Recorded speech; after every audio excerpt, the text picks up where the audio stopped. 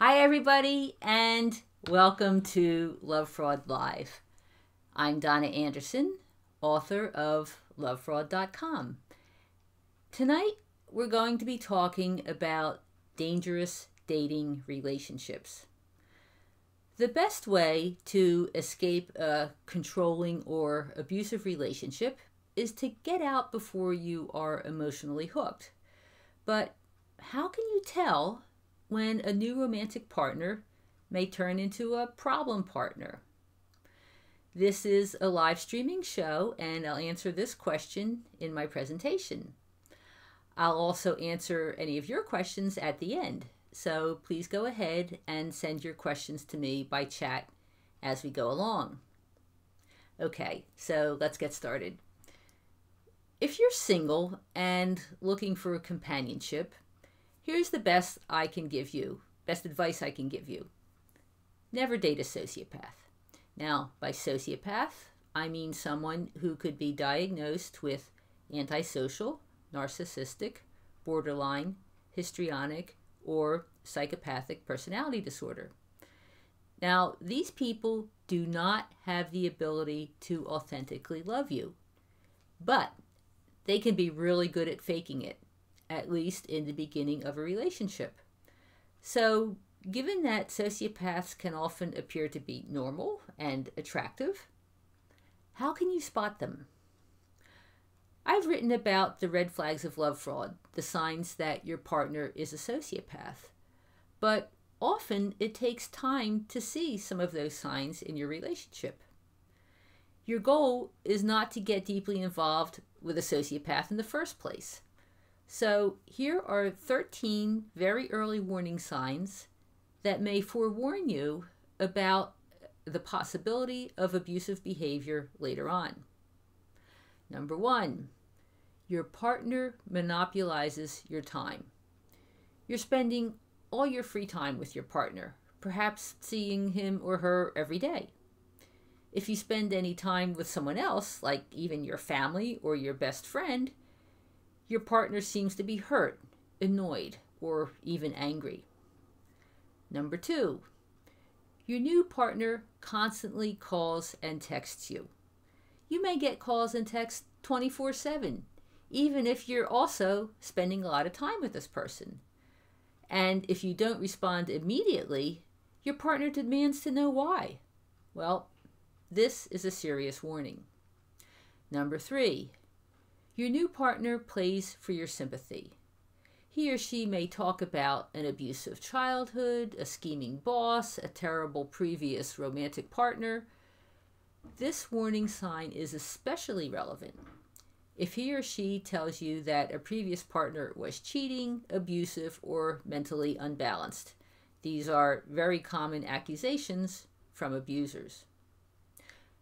Number 4, your partner overreacts to a trivial or non-existent incident.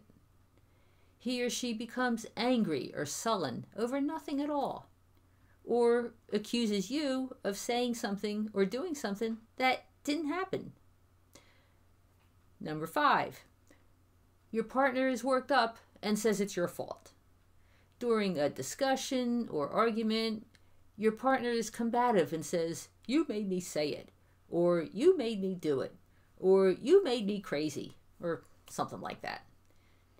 If your partner blames you for his or her behavior, this is a classic controller technique.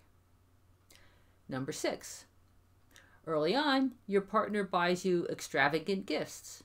Perhaps you've only been dating for a short time, but he or she buys you expensive jewelry or electronics or offers you money, and it just doesn't feel appropriate. This may be an attempt to make you feel indebted to him or her, which is another form of control. Number 7, you see a sudden flash of nastiness that seems out of character.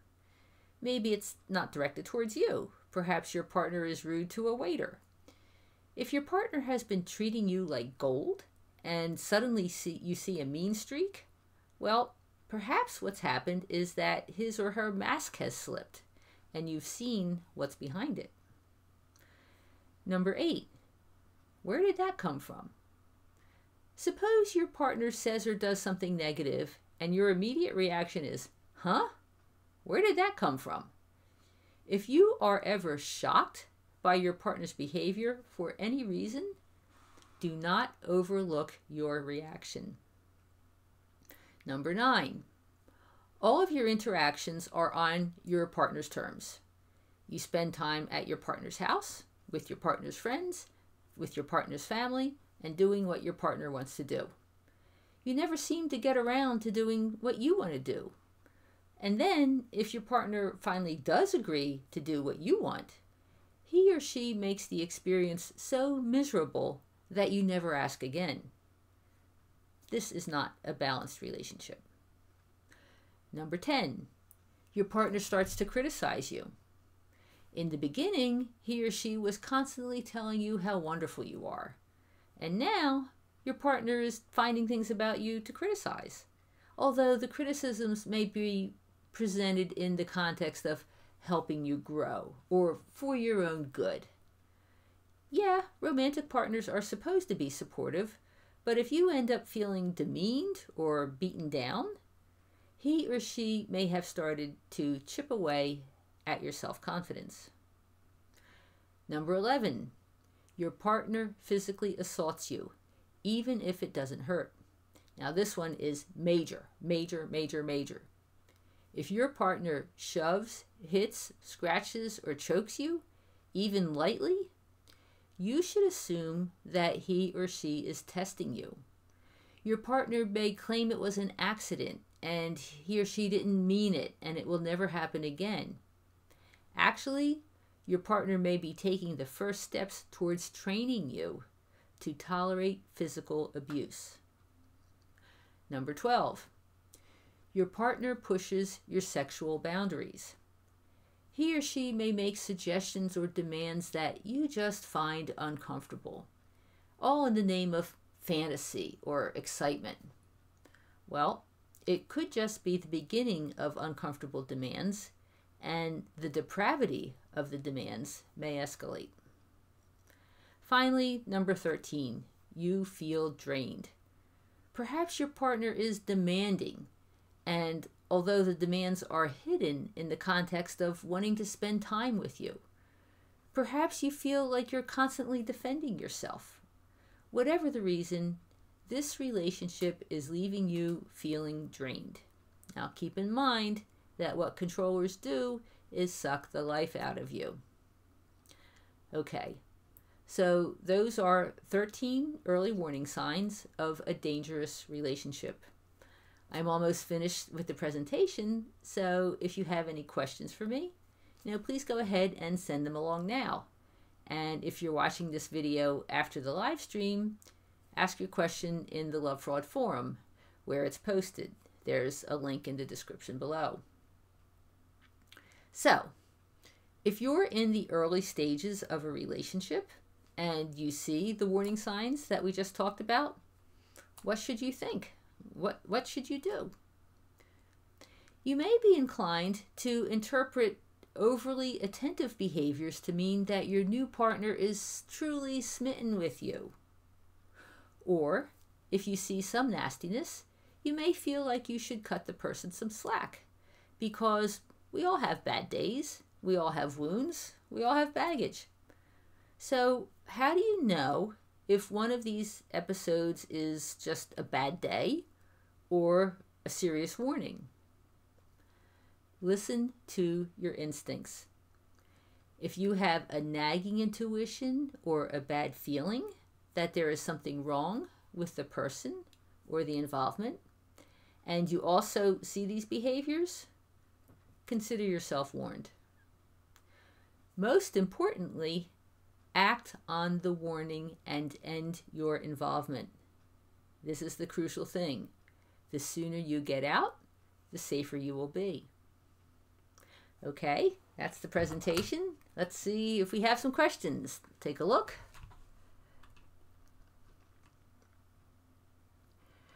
Donna, is there anywhere I can get your books on audio? That's something that we're looking to do in the future. Just haven't gotten to it yet. My understanding, or some readers have told me, that if you buy the book on Kindle, you can set it on audio and it will just read it to you.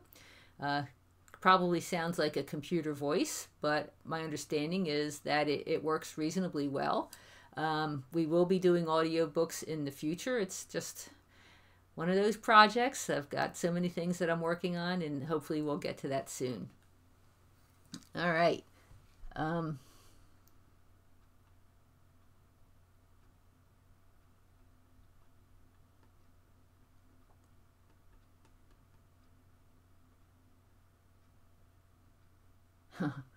Karen says, my ex told me he was going to sleep with all my female friends. I thought he was kidding, and he wasn't. You know, when they actually tell you what they are, who they are, and what they're going to do, and we can't conceive that they're telling the truth, so we just think it's a joke.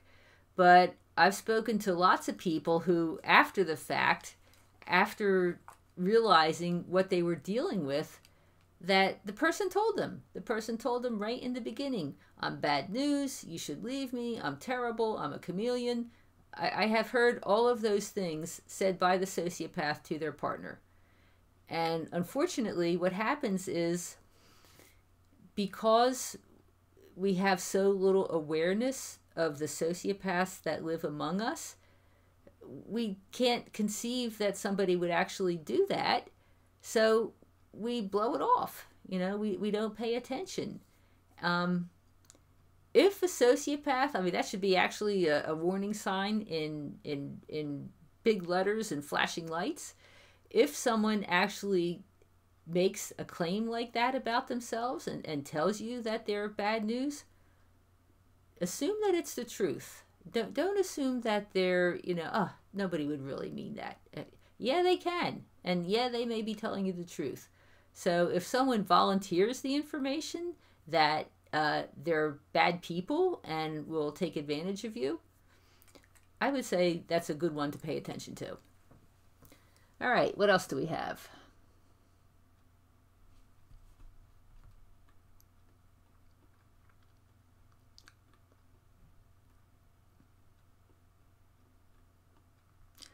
Karen, my goodness, Karen, you had a good one.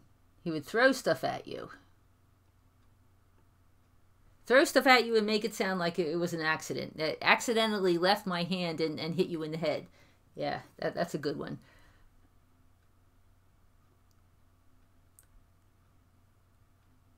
Okay, so Lisa says, Donna, I have been with at least 4 of these men, all the same but different.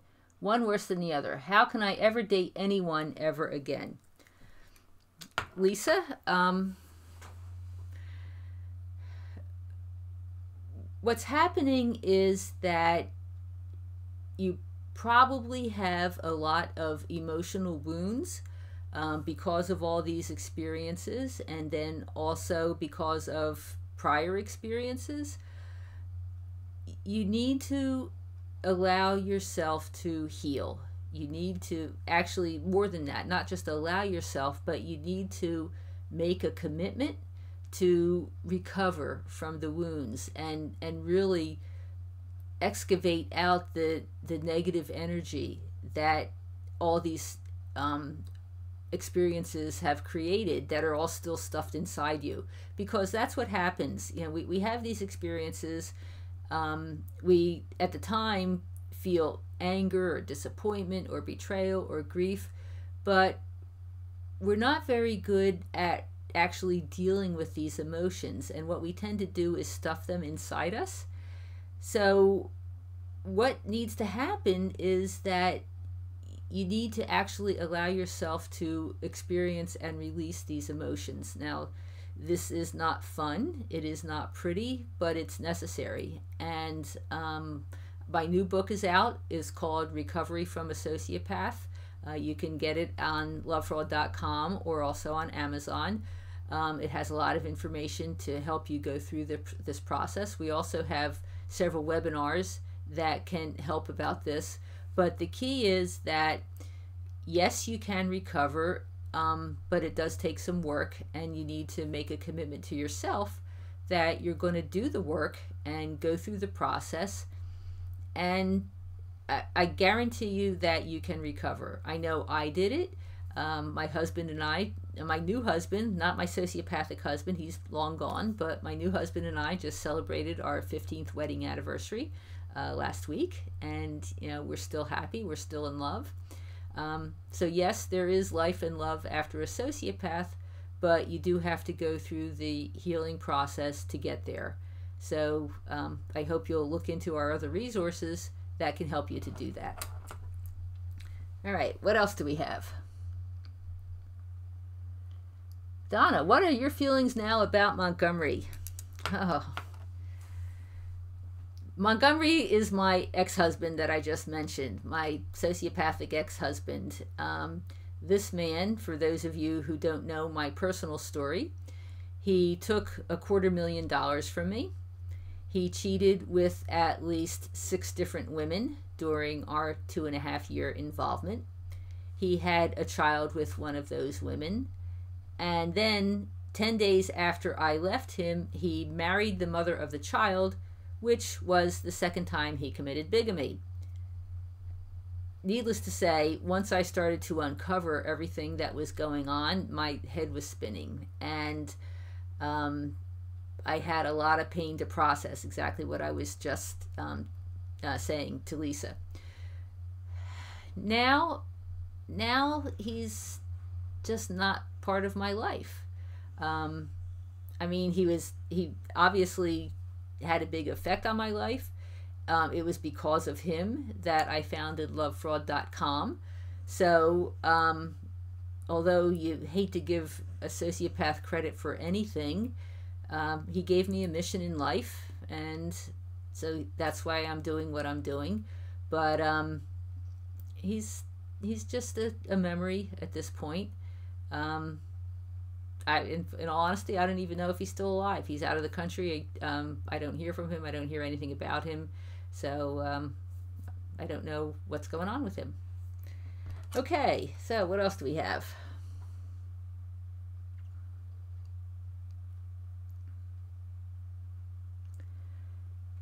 How do you know you haven't healed? I guess it's easier to say, how do you know when you have healed? And when you have healed, you just feel a peace inside you. You don't have a lot of worries about meeting up with somebody. You have confidence in who you are, and you just have a positive outlook towards life. I guess I could answer if you're feeling afraid, if you're feeling worried about meeting people, if you're anxious about possibly getting into a relationship. Those are signs that you haven't healed. So when you feel calm, when you feel peaceful, when you feel optimistic, when you're just kind of going along, enjoying your life, and you're not feeling desperate, you're just in a centered place. And when you're feeling that way, that's when you know that good things can happen. So that's the objective of the healing. The objective is to get rid of the angst, and to get rid of the pain, and to get rid of all the worries and the misgivings, and just to get yourself in a calm and centered place. And from there, anything is possible. Okay, what else do we have? Okay, LAK says, whoops, how do you survive living alone after a sociopathic relationship when you are extremely codependent and depressed and have no friends or family?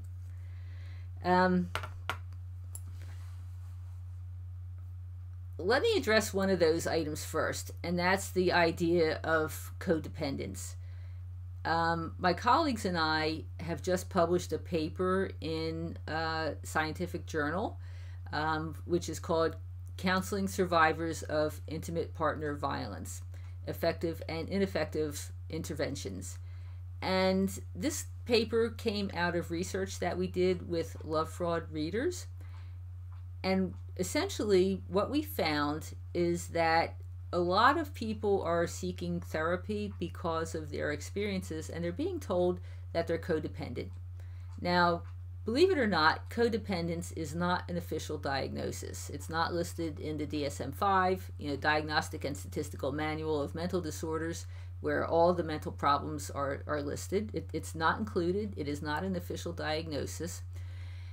And the symptoms of codependency, and also another problem that often people get told that they have, of self-defeating personality disorder, these symptoms that are associated with these concepts are also the same symptoms that are related to traumatic bonding. So a key thing to understand is that 10 to 1, you are not codependent.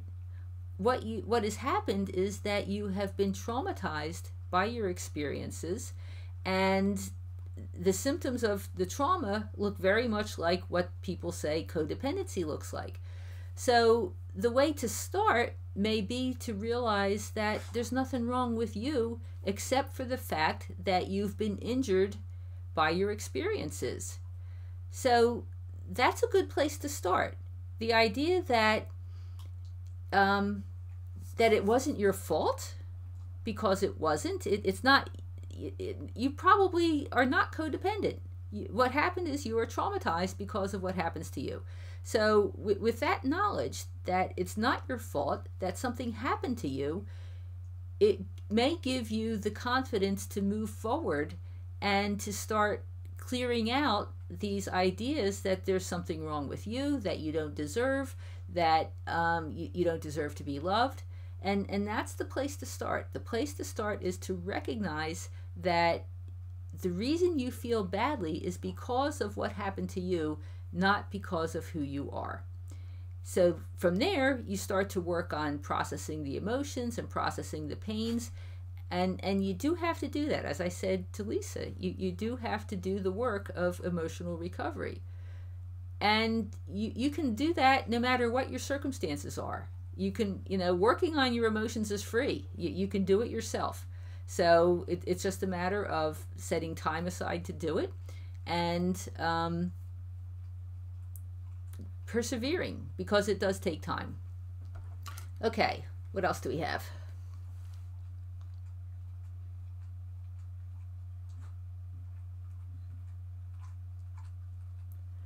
All right, Flower Wolf says she has a situation that she wants to talk about. Well, I do offer personal consultations. If you want to contact me, we can discuss privately what your situation is. I'd be happy to do that.